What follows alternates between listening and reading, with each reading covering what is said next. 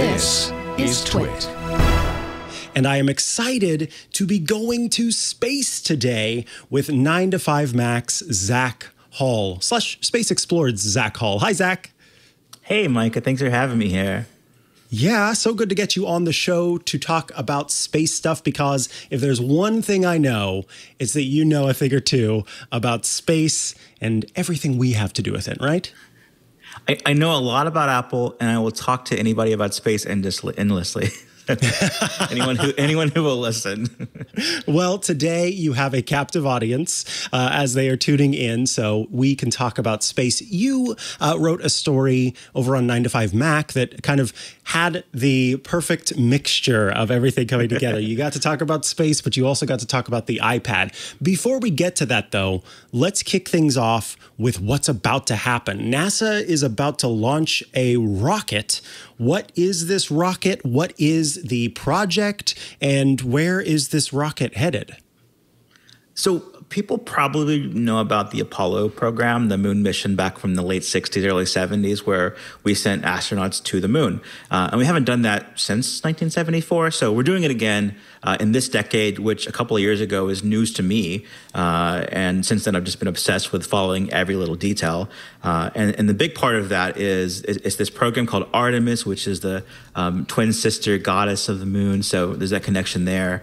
And it's all about going back to the moon, but making it sustainable this time, so that you've got not just, go and experiment and see what you can do there, but try to build an economy there, try to have private industry involved as well, and then use the moon as kind of a stepping stone toward, Mars and beyond, deep space. So that's all very exciting. What's happening Monday is Space Launch System, or SLS, is the rocket that will take us to the moon. And it's the very first launch of this SLS rocket. It's been in the making for a long time. The spacecraft is called Orion. That's what the rocket sends to the moon.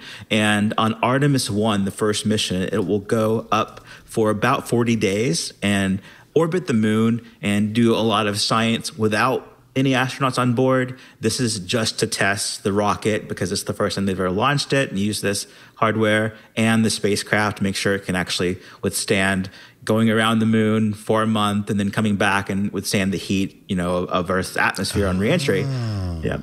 And then the really cool part is, in a couple of years, in the next 2, 3, 4 years, we're going to send a crew of astronauts around the moon, which will be the first time we've returned to the moon since the 70s.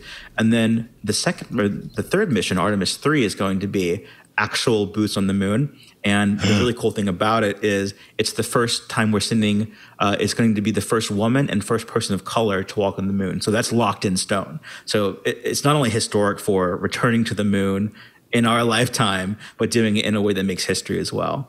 So super exciting stuff. You've revealed that I am going to be the first person on the moon. We were supposed to keep that a secret. No, alas, it is not me, but I am very excited about that. That's amazing. I mean, yeah, we're going to get to watch this happen in our lifetime, instead of it kind of having to be stuff that we take in via media online. And so with the project. Now I understand that it's kind of a sort of trial to make sure everything's good to go. I imagine this is pretty typical, right? They tend to try out the rockets a few times before they put human bodies into them. Sure. If you look at the Apollo history, there was a tragic explosion that took the 3 lives of the 3 astronauts that were going to take one of the early Saturn V rockets. And since then, they did, they corrected, and they did a lot of testing before they ended up flying astronauts again. And in this case, they're not going to just start out with new hardware that they've never used before. So they're doing this uncrewed test, which is very cool. They're going to have a mannequin on board called Moonican Campos, which has its own story. But they're also going to do this cool thing. They're also going to do this cool thing where there's a tech angle to it, which I found kind of late in all of this, which is you mentioned the iPad. There's this partnership with NASA, Amazon, Cisco, and Lockheed Martin called Callisto. And what they're doing is they're testing Amazon Alexa in space. So it's, the first time they've ever done that. First time there's been an iPad go to the moon, because there weren't many iPads around in the 70s. And, so that's very exciting. And the deal with that is they want to see, it's a very minor part of this mission because it really is about testing the rocket and testing the spacecraft, but throw on what you can. And the high level of it is they want to test out consumer technology on a spacecraft, because before you'd use the state of the art stuff, but consumer technology wasn't quite space ready.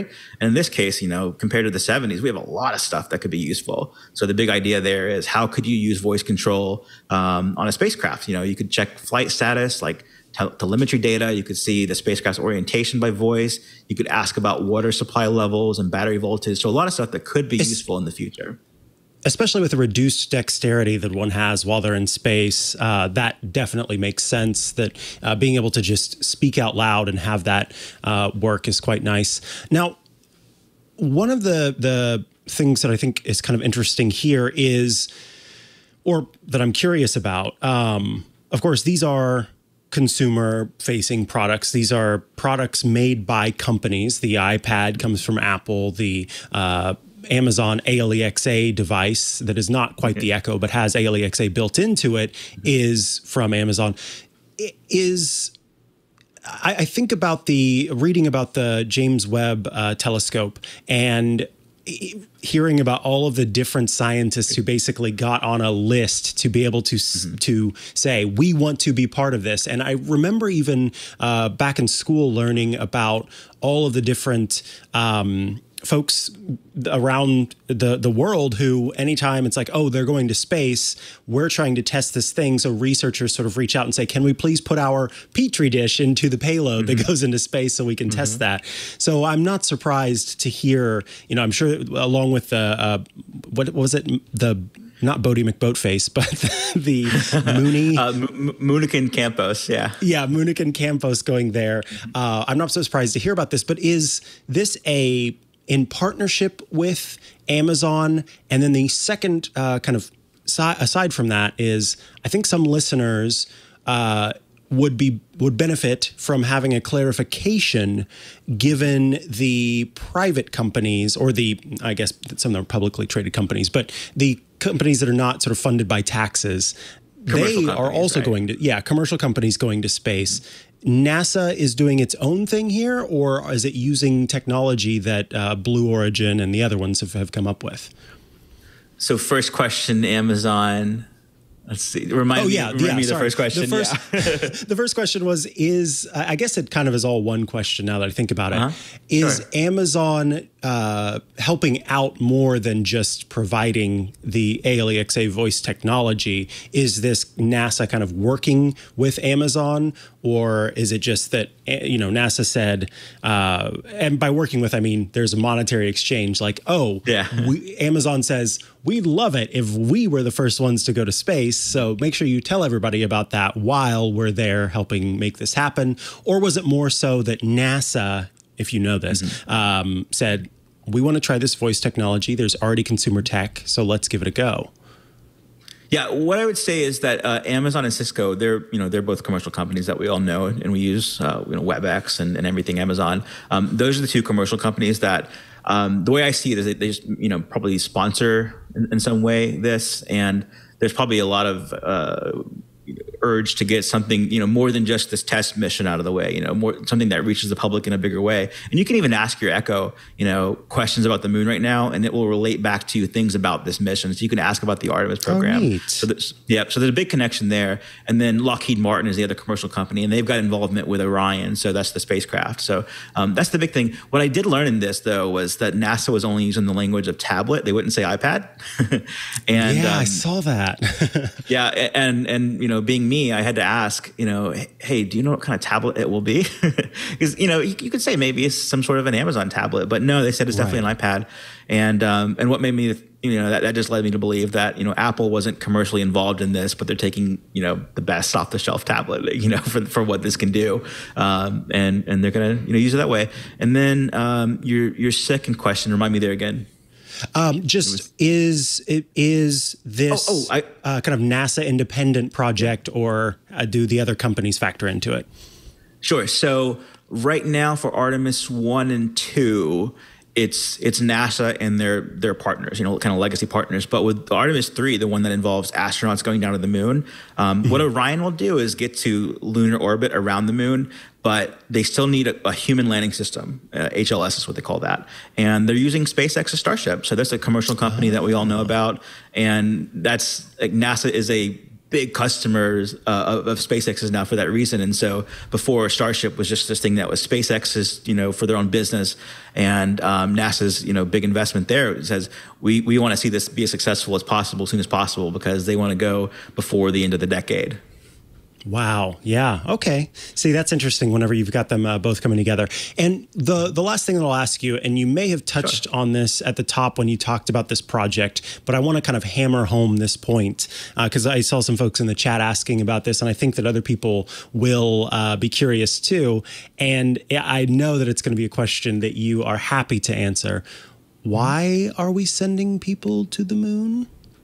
Good question. People want to explore. People want to go, and it's not just a U.S. thing this time. It's very international. There's a thing called the Artemis Accords, which is several countries, not just the U.S., but maybe like a dozen countries that are all working together for this. So that's the idea. Is you've got commercial companies that are going to do it anyway, but to get right now, commercial companies have reached low Earth orbit, to the space station. They're traveling back and forth, and they're going to build their own space stations in low Earth orbit. But to go to the moon, you need government agencies to back that kind of thing, because it isn't great business per se.